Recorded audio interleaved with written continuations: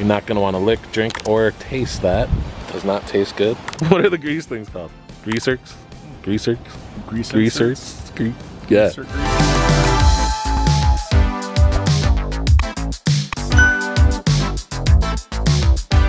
All right, everyone, this is your friendly neighborhood pond king. Today's episode, we really want to do two things. One, we have an announcement for you, so stay tuned. We'll get to that pretty quickly. Number two, this is a how-to video. How to maintain your MT85. So if you have a BOBCAT MT85, this is the stuff you're going to want to do on a regular basis to make sure that this is running top notch. Normally what we're going to be doing is showing you how we build ponds here in Minnesota and how we're just enjoying the Aquascape lifestyle. But today we're gonna give you a little bit of a how-to. Follow along, we're gonna give you the how-to, and then there is a preview. Stay tuned because we're switching our episode release dates. We only do once a week, so if you're considering subscribing, if this video helps you in any way, hit that subscribe button, give us a comment. All right, everyone, let's get to maintaining this MT85. How about it? Thanks for joining us. All right, so when you're tightening your tracks, you're gonna want, what size is that, Mark? First step is to take off the plates. This is 9/16 on our multi-tool. Okay, we carry a multi-tool in our toolbox. We find it helpful a lot of times. 9/16. Thank you. What else do you need to do the tightening? After you take off that plate, you will need a 1.5 inch to All get right. to that big bolt to tighten it and or loosen it. All right, we also want a tape measure. Tape measure. All right, let's go do the track tension. All right, first step you're gonna wanna do is you're gonna wanna measure your distance to see how far it is. Generally, if you take this plate off, that has a nice little measuring stick for you too. So one thing we can do is you take off that plate and see if there's a gap. We'll show you. So that's a 9/16 that Mark is using right there on our multi-tool, multi-socket tool.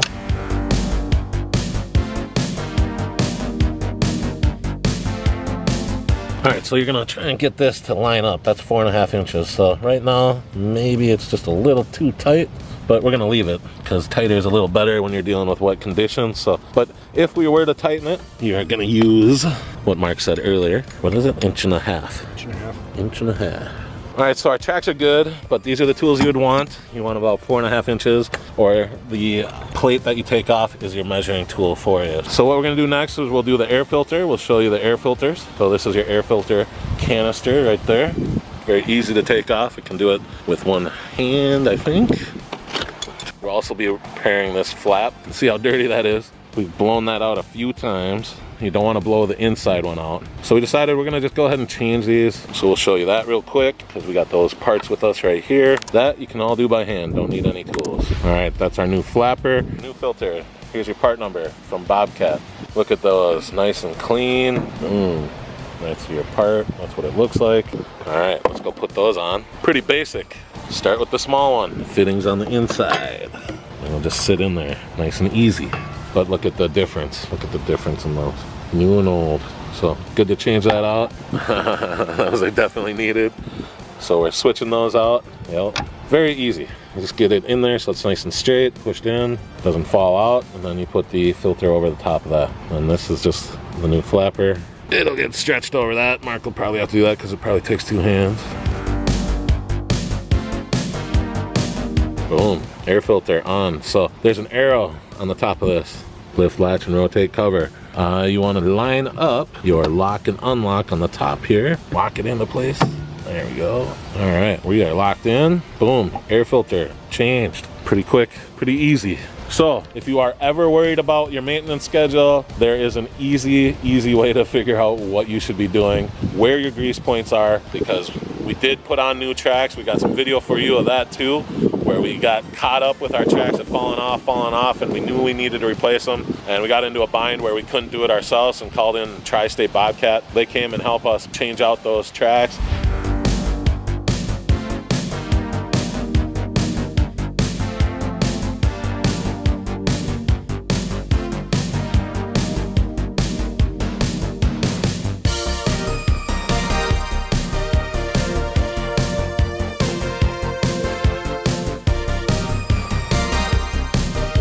What are you finding in there?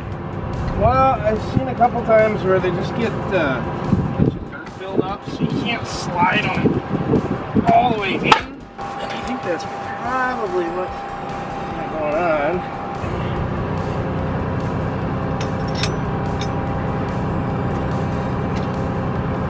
That's it.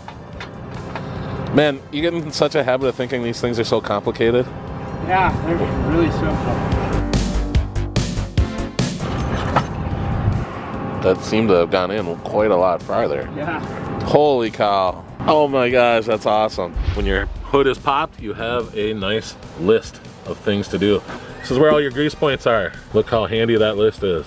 Look at that. You're gonna wanna make sure you keep greasing. All right, Mark, what do we got? This is our heavy duty grease that we like to use for our machines. Boom.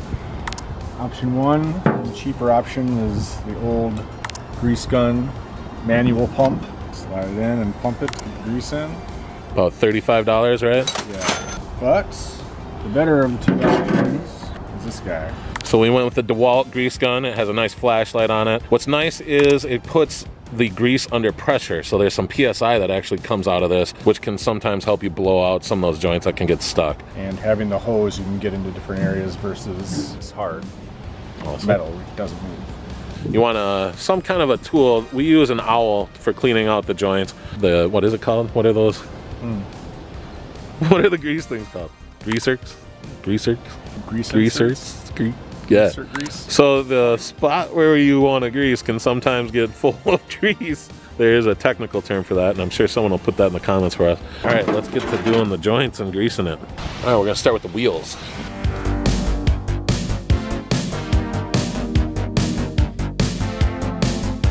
It's basically a mirror. Each side has the same grease points, except for the middle one. So there's a middle one right there. It's a good time to show how to change your grease gun. I guess we're gonna show you how to change out our grease gun. You'll notice when you open it up, one side is not fully closed. We'll put that side in, keeping this pulled out the whole time. Pop the top. You're not gonna wanna lick, drink, or taste that. Does not taste good. Righty tighty, and then put the plunger back in, and you are all set to be greasing again. So we'll go back to that middle joint.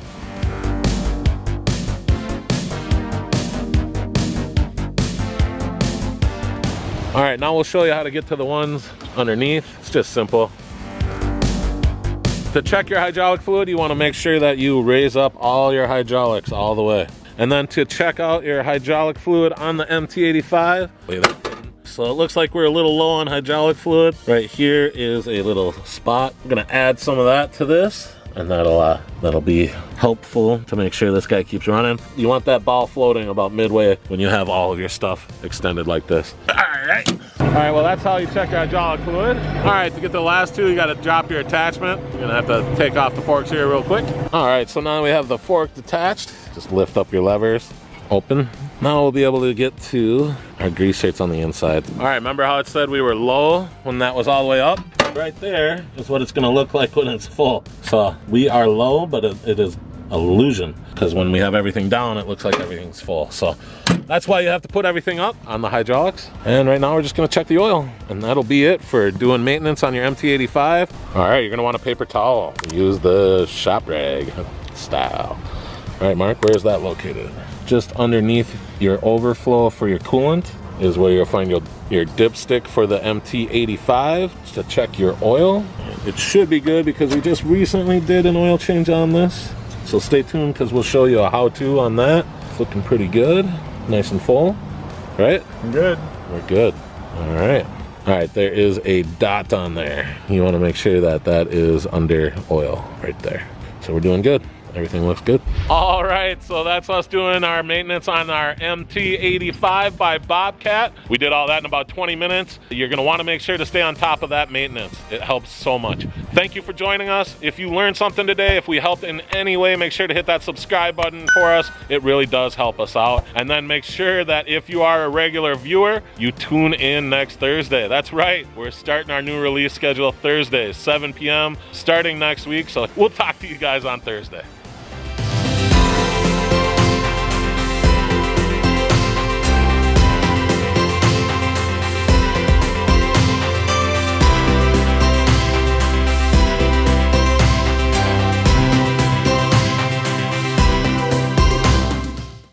Sponsored by Pond King Water Gardens. Living works of art, 1 yard at a time.